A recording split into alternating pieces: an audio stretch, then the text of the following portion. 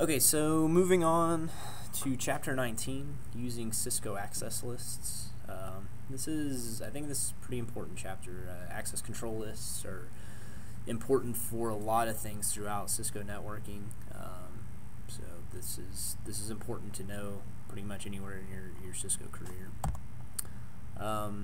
Start off by talking about ACL functions. Access control lists, or ACLs, are used for several functions. The CCNA primarily covers the use of ACLs for packet filtering, quality of service, or QoS, dial-on-demand routing, DDR, network address translation, or NAT, and route filtering.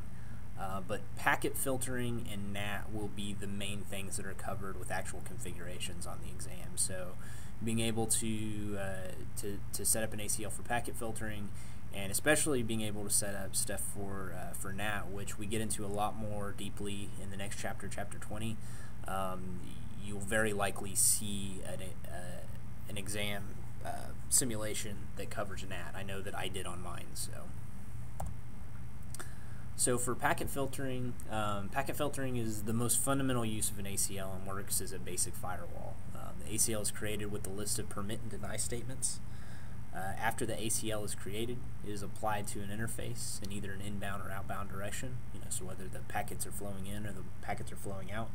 And then the interface checks every packet in the specified direction against the ACL to determine whether it's actually allowed or denied. For quality of service is used to ensure that priority traffic is in fact prioritized.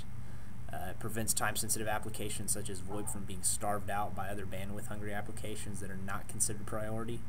ACLs can be used with a variety of QoS mechanisms to identify priority traffic and police non-priority traffic. So you really get into QoS really deeply if you go into the CCNA voice track. If you've got a limited amount of bandwidth on any given line, and particularly for WAN links, where you really have a limitation on the amount of bandwidth that you can send out. So if you don't use some of the QoS technologies or methods to ensure that applications, particularly voice over IP, which is extremely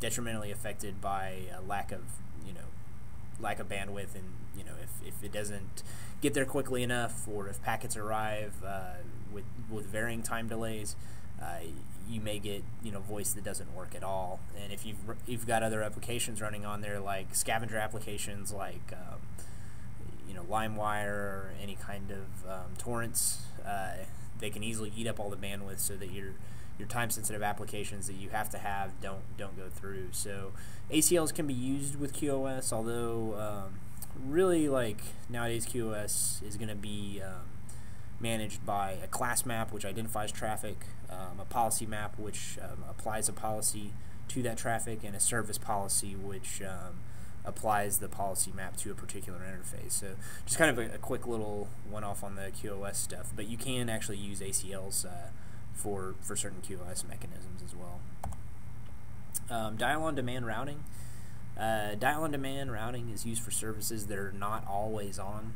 For instance, if a router must at times dial out to a service provider to pass certain traffic, such as credit transactions, dial-on-demand is frequently used.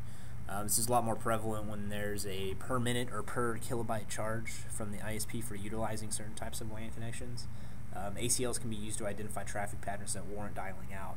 So, for instance, some locations might have to pass credit transactions. They might have a primary WAN connection for that. They might have a dial backup or something otherwise that only comes on whenever the primary WAN connection is not available, has gone down for some reason, and you've got a credit transaction that needs to go through. Like, you might not want to have a dial-up connection necessarily on all the time, because you might be getting charged for every single minute, and that can add up to a lot of money for the customer. So you can set up ACLs to identify that that traffic is trying to go to a certain destination that is your server that manages and confirms credit transactions, and then actually causes the device to dial out so that it can implement that link. And then network address translation, like I said, this is This is a big one we get into really deeply. You know, all of Chapter 20 is basically NAT. Network address translation maps one IP address to another IP address. One-to-many NAT, where a single public IP is mapped to numerous private LAN IPs by assigning them to separate port numbers, has been widely implemented and is responsible for extending the life of IPv4 well beyond what we thought possible. If we hadn't been using NAT, that like we have been for quite some time, IPv4 would have run out quite some time ago. Now IPv6 is still on the way, but we're still getting a lot of use out of NAT with IPv4, and we presumably will continue to get a lot of use with that with NAT for years to come. You basically, by assigning random port numbers to different IPs on the private side, you have up to, I think, 65,000 some odd IPs that you can map to one public IP theoretically. ACLs are used to identify what IPs are and are not allowed to be translated with NAT. And again, NAT's tested heavily on the exam. Route filtering. Access lists can also be used to filter out routing updates when needed. For instance, you may not want to advertise routes out to a connected ISP because of network security requirements. ACLs can be used to filter out route updates specifically without filtering traffic from the same locations. Whenever you do this, you're actually going to want to use a distribute list. So the ACL is created, then applied as a distribute list under the config router mode. So same location you go to if you're trying to set up RIP or OSPF or whatever kind of dynamic routing protocol, go into that particular router RIP to get you into config-router mode or router OSPF, whatever you're trying to configure, and then the syntax is distribute-list the number of the ACL you've created, and then either in or out to decipher whether it's going in or out. So we're going to talk about 3 types of access lists today. Standard access lists, extended access lists, and named access lists, which named access lists are actually just take on the function of either a standard or a extended access list. But we'll start off with extended access we'll start off with standard access lists. Standard ACLs only filter based on the source address of the packets. So when a packet comes into the router, the only thing that a standard ACL is going to look at is where that packet originally came from to make a determination on whether it needs to filter it or not. The ACL is a list of permit and deny statements, in an order.